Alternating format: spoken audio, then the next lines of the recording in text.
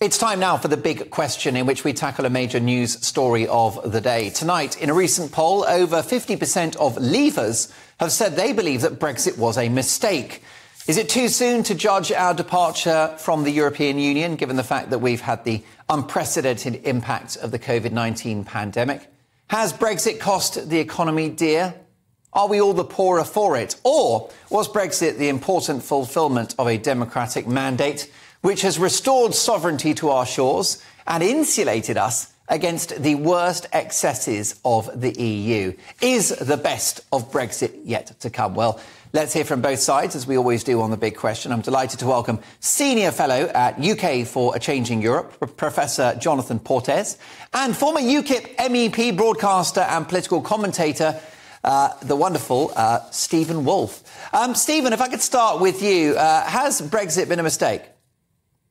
No, Brexit certainly wasn't a mistake. It was one of the most magnificent and wonderful examples of democracy across the globe that we've had, not only my generation, but actually in the past hundreds of years, which enabled ordinary people to be able to take a chance and tell the elites of our country that they're in the wrong direction, that they weren't listening to them, and it is about time that they did. And Brexit itself hasn't failed, because Brexit really hasn't been tried. Brexit's been stifled. Brexit's been stymied. Brexit has been trammeled by those same elites who just cannot accept, they just cannot accept that they were wrong, and that ordinary people, predominantly the poorest in the country, predominantly the working class Northerners and Midlands and those on the coast, predominantly those who are not in the 5% income earners of this country, like Jonathan, who's going to oppose me in a minute, are. Predominantly, they're not the elites, and they're the ones who've had to watch a political establishment, a civil service establishment, and business people who just don't believe in it because they're global trotters who don't believe in the poor, have ignored them, and they're trying to make sure that it never, ever happens in any positive way whatsoever. Jonathan Portes, good to have you back on the show as well. Surely Brexit has been a success because it happened and a democratic mandate was fulfilled. Yes, I mean, I agree with that. It's rather odd you describe me as a passionate Remainer. I've never stated a preference for Brexit or against Brexit from a political point of view. I'm an economist. It's not my job. I don't expect people to be particularly interested in my views about sovereignty. It's perfectly reasonable to say that sovereignty was a big concern. It's perfectly reasonable to say we had a democratic vote and that Brexit happened as a consequence. I have no problem with any of that. I'm just here, as I understand it, to talk about the facts and what the economics say. So let's get to it. First, I'll just correct Stephen, though, on his point about who voted. Well, listen, we're going to unilaterally remove the label Remainer. And as a top economics professor, you're concerned about the economic impact of Brexit. And I can't imagine you would have voted for Brexit. We can agree on that, Jonathan. As I said, I mean, I think I said before the vote that Brexit would have, that there were good arguments for and against Brexit on political and sovereignty grounds, and I stand by that. There are arguments on both sides there. On economic grounds, however, it was always clear, there was always an absolute consensus across the ideological spectrum among serious economists of trade, that Brexit would not be catastrophic from an economic point of view, and I don't think it has been catastrophic from an economic point of view, but it would do some significant economic damage. It would make trade more difficult, and that would make us poorer. And I'm afraid on this, the experts were right. It hasn't been a catastrophe. It has made trade more difficult, and it's made us somewhat poorer. There's no real doubt about that. No one seriously a serious economist really disputes it. Those are just the facts. Now, it's perfectly reasonable for Stephen to say, well, it's still worth it. The cost was worth it, because we've got our sovereignty back in certain respects. I have no problem with that position at all. We just need to get the facts right. Steven Woolfe, would you like to respond to that politically Brexit is justified, but not economically? That's Jonathan Portes' point.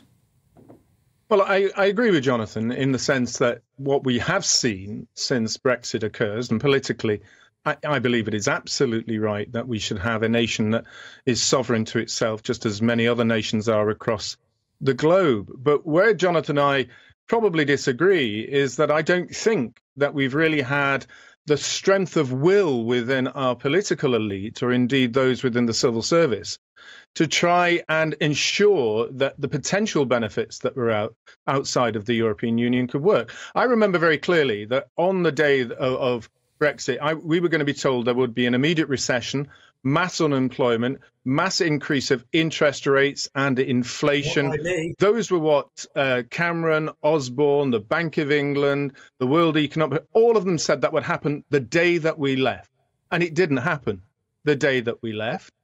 A lot of these have occurred since. A lot of these have occurred since then, and that's down to things such as COVID, the implications prior to the war in Ukraine, the implications since the Ukraine. But where I would say that Jonathan and I would agree is that in terms of trade and the friction vis-a-vis Northern Ireland, for example, is because there just has not been anyone strong enough, and Boris certainly wasn't strong enough at the time, to force through the decisions of separating ourselves from the European Union's regulations. We still have that argument today. Many of our rules still follow the EU, and without that separation from the EU, we cannot move forward rapidly enough, or indeed to take benefit of Brexit. Jonathan, let's look at the numbers and let's look at the economy, which you understandably want to focus on. Well, we no longer pay the best part of £22 billion a year to Brussels. We also won't have to share the cost of the EU's pandemic response, which some have suggested could be in excess of £100 billion for the UK alone. Those are bills we're now not paying. Well, of course, we got most of that £22 billion back in the rebate and in spending that came here. And of course, you can hear the complaints up and down the country now from those local authorities in those areas that are now missing out on that spending. So, of course, it goes both ways. But yes, we have made some savings. On the other hand, those have been, and again, the numbers are pretty clear on this, hugely outweighed by the reduction in our GDP, the reduction in trade, and hence the reduction in tax revenues. You can look at the government, and of course this is a government led by people who voted for Brexit, the government's own economic analysis, which says as a result of Brexit we have less tax revenue, so you are paying more tax and getting worse public services than you otherwise would have of Brexit. Those are just facts. But let me come back to some things on which I agree with Steve.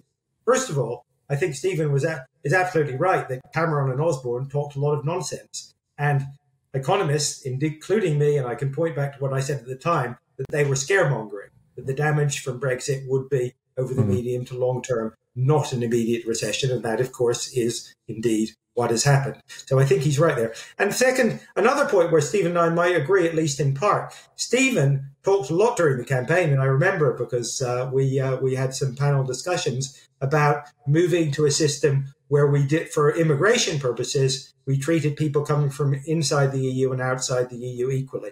And that indeed is what, so that is something where we have made a big break. We have taken the advantage of being outside the EU, have entirely our own system. We now have an immigration system that treats people from inside the EU and outside the EU equally. And somewhat to my surprise, and I have to admit I was wrong about this, it's actually led to more immigration, if anything, rather than less. We saw in the latest figures that immigration overall has gone up, especially people coming here to work in the National Health Service, to work in finance. And actually, on the whole, I thought that the changes to immigration would be a big negative, and I was wrong. I'm not, there are pluses and minuses, but actually it hasn't worked out so badly. Jonathan, Stephen would agree. I want to come back to Stephen. I've only got a couple of seconds left. Can I just ask you about whether we're judging Brexit too quickly? Because you're an economist. It's a massive shock to leave a bloc like that, and that really you can only judge Brexit in the medium to long term, after a decade or 2 decades. And also,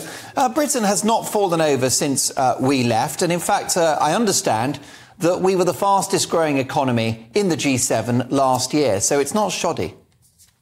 Well, no. On the second point, let's be clear. We fell significantly more than others during the pandemic. We've recovered more slowly. So we're now the only country has still a lower level of output than before the pandemic. So looked over the whole period, we clearly have underperformed. No one disputes that. But on your main point, I think that's perfectly fair.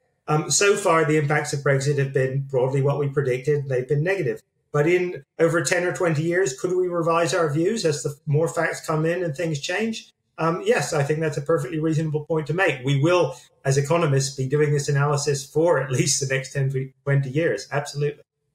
Steven Woolfe, the last word. This is, I think, particularly about the economy, because that's what my viewers care about. It's the cost of living, it's the pound in their pocket, job security, and all the rest of it. So, in the end, has Brexit succeeded? Has it failed? What's your prognosis for Brexit? Will it succeed?